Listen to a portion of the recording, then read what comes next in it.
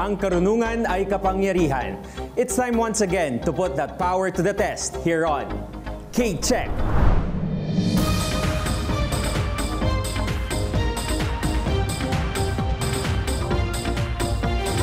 Hello everyone, I am Jules Gia and this is KCHECK.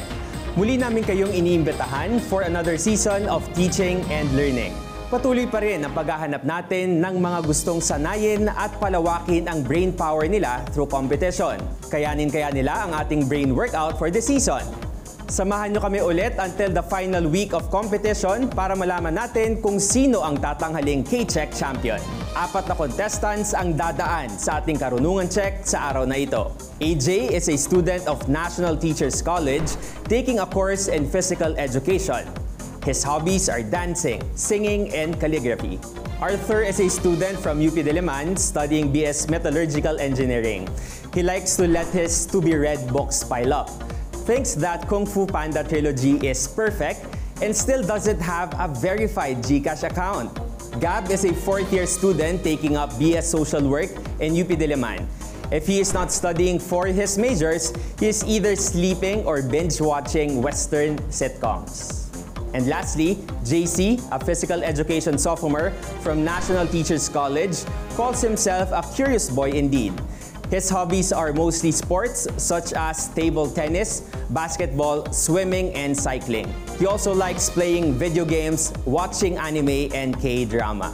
These 4 will be competing under the watchful eyes of today's KCHECK panel of experts. Firstly, we have Professor Marian Roque, Professor of Mathematics at UP Diliman. We also have Professor Neil Santillan, former chairperson of UP Diliman Department of History.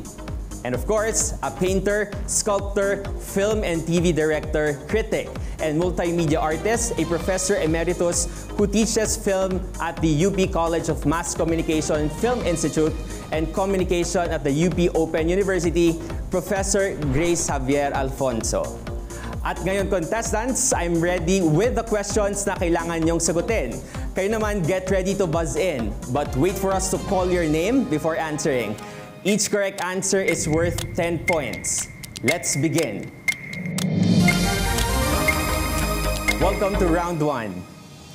Question number 1. Among the members of the UAAP, which is the oldest existing university in the Philippines? Gab. UST. UST is correct. KCHECK. Question number 2.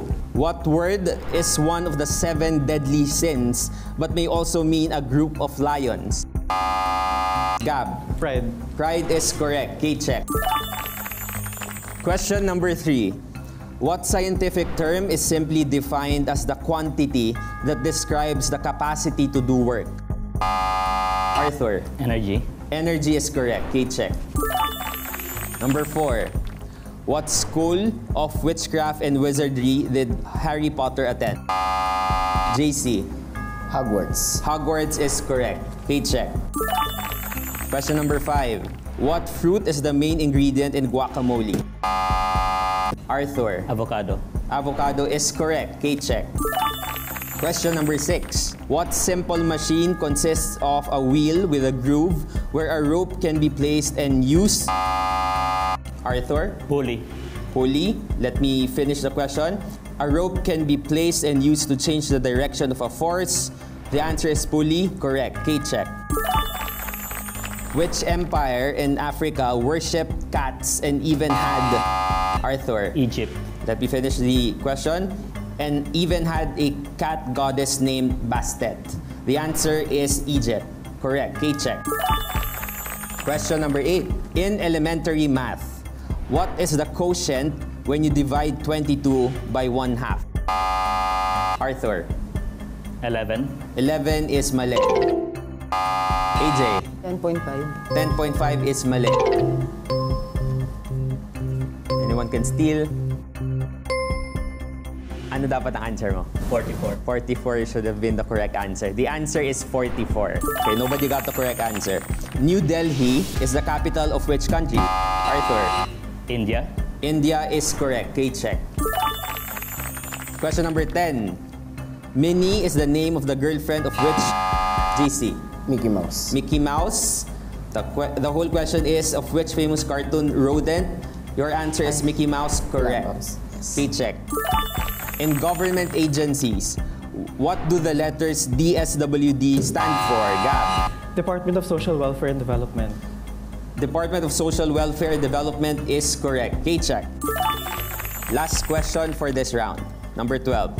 Today, it is classified as a dwarf planet, but it was a fully pledged, Arthur. Pluto. Let me continue with the question, but it was a full-fledged planet from 1930 to 2006. What is this heavenly body? The answer is Pluto. Correct. KCHECK. That ends our round number 1. After that round, we have Arthur in the lead with 60 points, followed by Gab with 30 points, JC with 20, and AJ with some catching up to do. So kaya nyo pang humabol sa susunod na round. But before we proceed to the next round, I'd like to welcome Professor Marian back to the panel. So Prof, how does it feel to be back? Happy, I missed the show and excited. But I'm more excited for our contestants na mukhang talagang rumaratsada. First round pa lang. First round pa lang. So mukhang it will be a very good game. That's right. So abangan natin kung ano pa ang mangyayari mamaya. But of course, new to the panel, but definitely not new to KCHECK. Dahil brainchild niya ito. Prof. Gigi, please tell us how the idea of doing KCHECK at TVUP came about.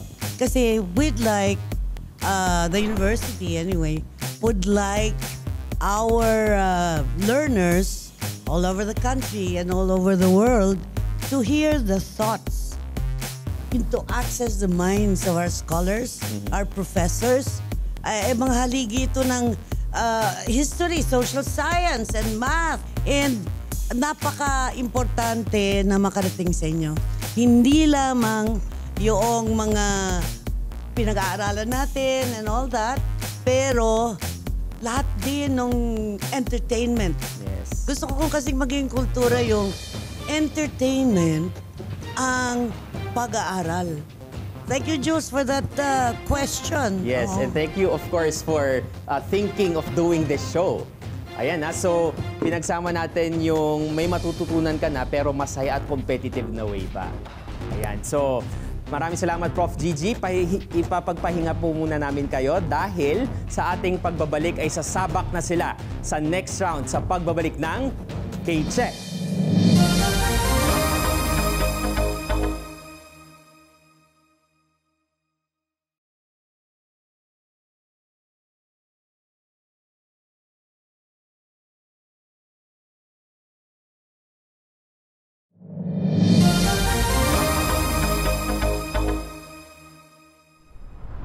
Tuloy pa rin ang ating Karunungan Check. Points recap po muna tayo. Leading pa rin si Arthur with 60 points, followed by Gab with 30 points, JC with 20, at mamaya babawi si AJ sa ating next round. So ngayon, mas kikilalanin muna namin kayo. Unahin natin kausapin si Curious Boy. Nang hilig is to go on adventures. JC, anong klaseng adventures ba yung mga hinahanap mo? Mostly outdoor activities po talaga. Tulad na lang po ng beaches, hiking, like that. Yes. Saang bundok ka mahilig mag-hike? Last we went on in Tanay. Tanay. I'm not familiar with the bundok talaga. Pero Okay. At least yung lugar alam mo. Yes po, yes Beach po. naman. Sa beach, recently we went to Matabungkay Beach from Batangas. Batangas. Okay. Maraming salamat. Ito naman, kasama rin natin si AJ, kapwa physical education student ni JC, and also from the National Teachers College. So from physical activities like singing and dancing, biglang medyo tahimik yung isang mong hilig na itong calligraphy. Hobby mo rin siya. Ano bang natutulong itong art form na to sa'yo? For me, yung calligraphy kasi parang siya yung minsan nagpaparinig ng minsan mga problems ko kapag kumbaga pag may mga problems ako, imbes na maggala-gala ako, siguro doon ko na lang more pinopokus yung sarili ko sa pagka-calligraphy. Pag may me time ka, no? Yes po. Minsan nga po, ang dami ko na nasasayang na papel dahil sa calligraphy. Ba't hindi mo ibenta? Sometimes po parang naisip ko rin na ibenta. Why not po kasi this is din ano po, parang effort din po. Effort Yes. din yung binigay ko dun sa calligraphy na yun. Oh, ayan. Maraming salamat sa inyo. Okay, so now it's time for round 2. Ready na ba kayo? Okay, ready na sila. So contestants, get ready to buzz in but make sure you strategize. Correct answers are worth 20 points each, but you lose 10 points if you answer incorrectly. Let's begin. Welcome to round number 2. Let's begin. Question number 1. What word describes the combination of qualities expected of an ideal knight and may now mean... Arthur? Chivalry. Let me proceed with the question. Now mean kind behavior by men towards women. The correct answer is chivalry. KCHECK. Question number 2. Which English playwright wrote Romeo and Juliet? Gab. Shakespeare. In the 16th century. The answer is William Shakespeare or Shakespeare. Correct. KCHECK. Question 3. The Forbidden City is a walled complex of palaces, temples, and gardens built by the Ming Dynasty emperors. In what city can you find... Arthur? Beijing. In what city can you find Forbidden City? Correct answer is Beijing. KCHECK. Question 4. In science, what do you call the point at which a bar or lever turns? Fulcrum. Fulcrum is correct. KCHECK. Question number 5. Even bigger than the lion or jaguar, what is the largest member? Arthur. Tiger. What is the largest member of the cat family? Correct answer is tiger. KCHECK. Question 6. In what country is Yokohama the second most populous city? AJ. Japan. Japan is correct. KCHECK. In James Barrie's novel, The Little White Bird, what is the name of the fictional boy who refuses to grow up?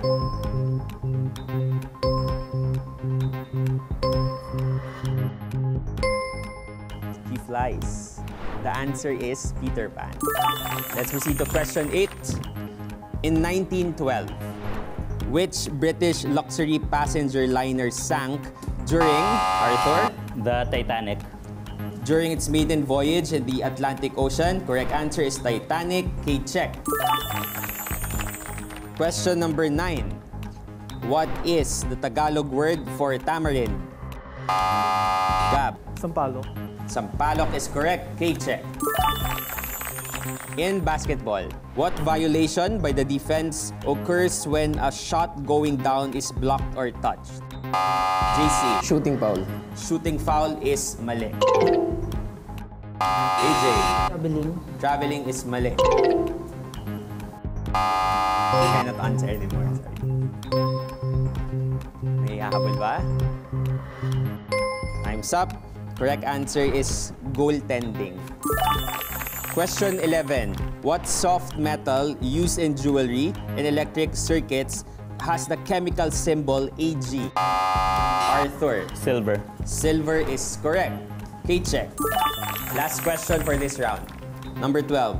What do you call the scientific study of the weather? Gab. Astronomy. Astronomy is mali. Arthur. Meteorology. Meteorology is correct. KCHECK. That ends our round 2. Let's do a quick recap. Arthur is leading with 200 points. Gab with 60 points. And AJ and JC are tied with 10 points.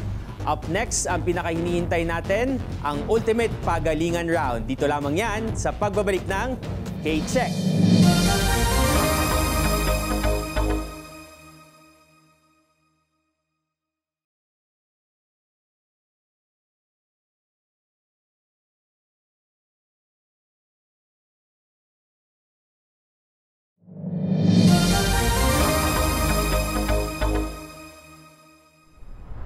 Welcome back to KCHECK. O Gab, napansin ko sa bio mo na puro work and play from home. Studying, sleeping, and binge watching. Ayaw mo bang lumabas ng bahay?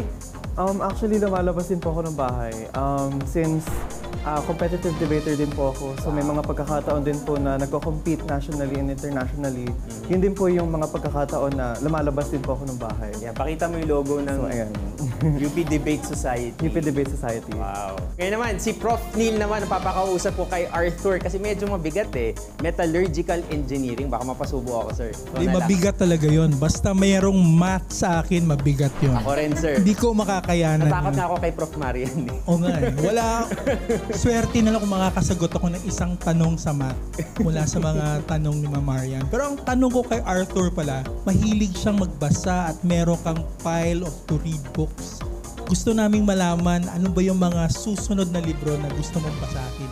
Agatha Christie na libro. Binigay sa akin ng classmate ko dati, hindi ko pa nababasa. Arthur, wala ka bang mga gustong history books? Kung bibigyan ako. Sir, nagpaparinig sa inyo. Yeah, pwede ako magbigay. Pero kailangan mong lumipat sa history program. Ayan. So, maraming salamat. Mas nakilala natin yung mga contestants natin. Thank you.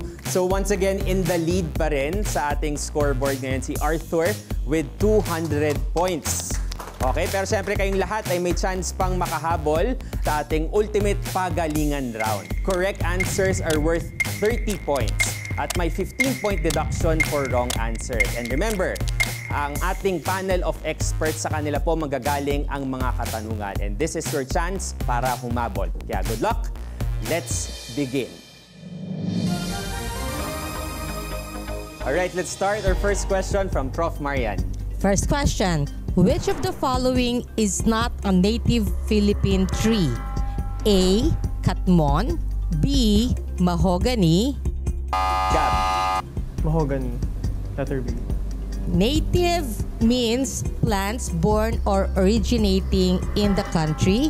Mahogany was introduced in the Philippines in the early 1900s. It's native to the Americas.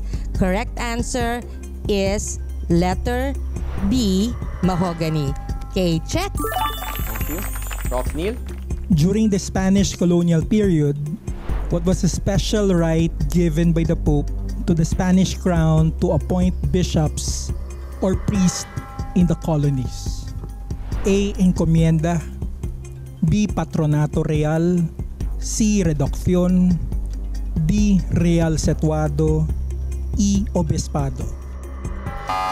Gab. B. Patronato Real. Tinawag na Catholic monarchs ang mga kaharian sa Spain at Portugal. Kasama sa layo ng kolonisasyon ng dalawang bansa ang paglaganap ng Katolisismo sa iba't ibang bahagi ng mundo. Ang tamang sagot ay B, Patronato Real. KCHECK. Thank you. Prof. Gigi. Who founded the first art school in the Philippines? The Academia de Buho y Pintura in 1823. A. Damian Domingo. B. Juan Luna. C. Felix Resurrección Hidalgo. D. Fernando Morsolo. E. Botong Francisco. AJ. Letter E, Botong Francisco. Mali. Mali. Okay. Baka po may gusto pang mag-steal. Time's up, ma'am. Alright. Alam niyo yung mga drawing, painting na yung mga damit ng di ba? Ito ay medyo lang, very flat ang kanyang mga drawing.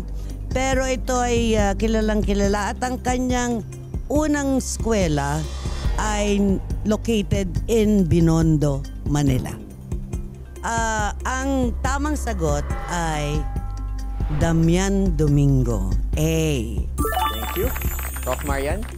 In which industry were workers affected by the occupational disease Fossy Jaw?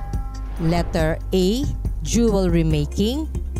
Letter B, matchmaking. Gab. Letter B, matchmaking. Okay, Fossy Jaw is formally known as the phosphorus necrosis of the jaw, which could lead to facial disfigurement and sometimes fatal brain damage. This is a disease affecting those who work with white phosphorus. So, phosphoro.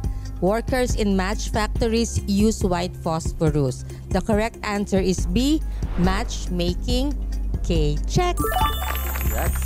Prof. Neil? According to the 2020 Philippine Census of Population and Housing, about 1 in every 4 of the 108.67 million household population in 2020 reported blank as their ethnicity. A. Bisaya o Binisaya, B. Cebuano, C. Ilocano, D. Tagalog, E. Waray. Gab. Tagalog, letter D. Matatagpuan ang etnisidad na ito sa kalakhan ng Central Luzon, Calabarzon, Mimaropa at Metro Manila. Ang tamang sagot ay letter D, Tagalog, KCHECK. Naghahabulan na ang scores natin. And ito naman ang aking tanong. Which Filipino film won the first Palme d'Or in the Cannes Film Festival? A. Kinatay, B. Anino, C. Insiang, D. Moral, E. Brutal. AJ. Letter B, Anino. Ang galing! Natuwa ako dahil nakuha mo, anak. Ito ay isang short film directed by the well-known independent film director, Raymond Red. Anino is the correct answer. Kay check. Okay, science naman. In what medium does sound travel the fastest? A. Vacuum, B. Air, C. Water, Arthur. Water. C. Water. mali, AJ. B, air. mali. Let me finish the question. So in what medium does sound travel the fastest? A. Vacuum, B. Air, C. Water, D. Solid, E. Fluid. Gab.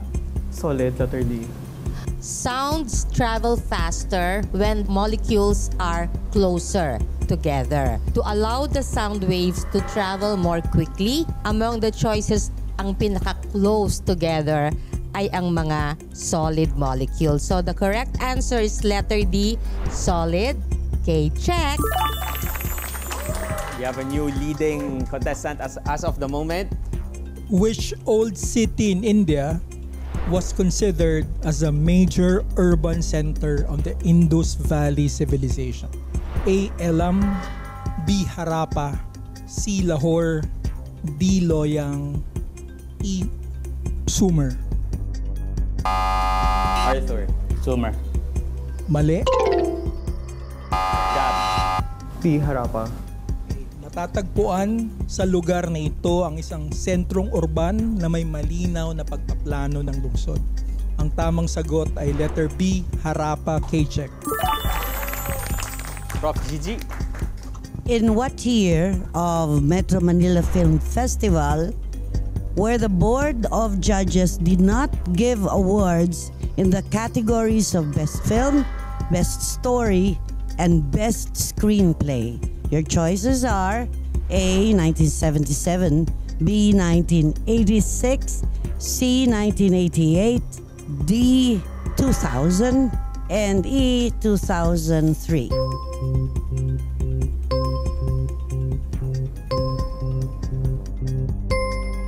Bakit yung jurors hindi nag-select nitong mga kategorya na to? Because the Board of Jurors wanted to make the statement that most films produced were focused in perpetuating negative stereotypes and commercially oriented movies. This happened in 1986. Prof. Marian. My favorite Oh no. subject, I hope it's also your favorite. What is the slope of the line given by the equation 2y, 2 times y equals 6 times x plus 2? Letter A, 2. Arthur. 3. If you have an equation of the form y is equal to mx plus b. M ang slope niya. So 2y equals cx plus 2 becomes y equals 3x plus 2. The slope will be 3. The correct answer is B, 3. Okay, check! Gumanon lang siya ng daliri eh. Gumanon lang siya, tapos nakuha niya agad. Prof. Neil. Yeah, maganda yung tanong ni Ma'am Gigi kung kaya ko ba yun. Grabe, habang nagbabasa si Ma'am Marian, nose bleeding experience eh. Basta may X, Y. Huling tanong mula sa akin, which Philippine ethnic group aided the forces of Miguel Lopez de Legazpi to take control of Manila in the 16th century? A. Cebuano, B. Ilonggo, C. Ilocano, D. Kapampangan, E. Tagalog. Arthur. Tagalog, E. Mali. Gab. Kapampangan, letter D. Mali. AJ. Letter A, Cebuano. Nagmula sa Visayas ang ekspedisyon ni Miguel Lopez de Legazpi bago sila pumunta sa Maynila. Ito ang magpapaliwanag kung bakit may mga kasama si Legazpi na karamihan ay mga taga Cebu. Ang tamang sagot ay letter A, Cebuano, KCHECK. Last question for this round from Prof. Gigi. What was the film directed by Lino Broca in 1970 that was about a married businessman played by Eddie Garcia who had a passionate affair with driver played by Mario O'Hara? A. Tanikalang Dugo, B. Tanikala, C. Tubog sa Ginto, D. Alkitran Dugo, E. Dugo at Bayad. Puro dugo.